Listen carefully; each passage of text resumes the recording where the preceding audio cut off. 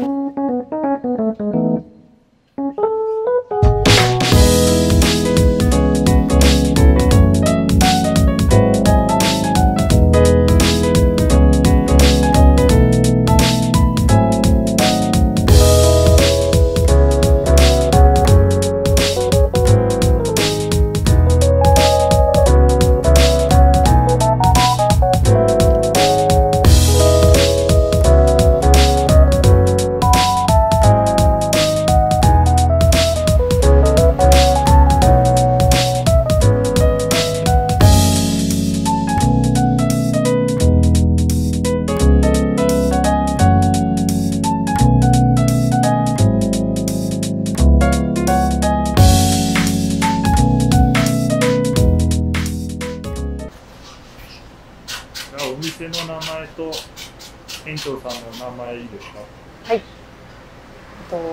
柳橋コーヒースタンドという名前でやらせてもらってます。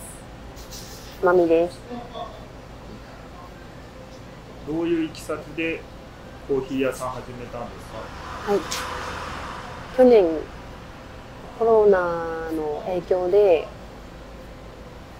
市場が元気がなくなってきたりとかしたので、少しでも盛り上がっていけたらなという思いでさせていただきました。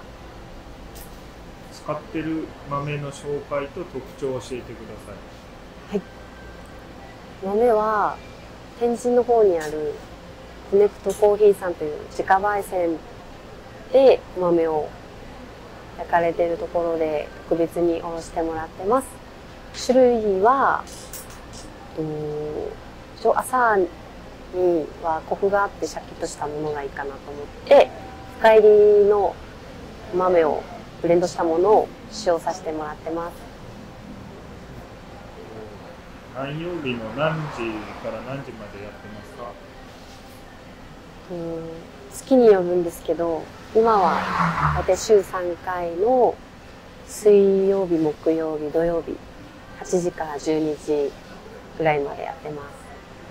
一杯いくらですか？一杯200円で提供しております。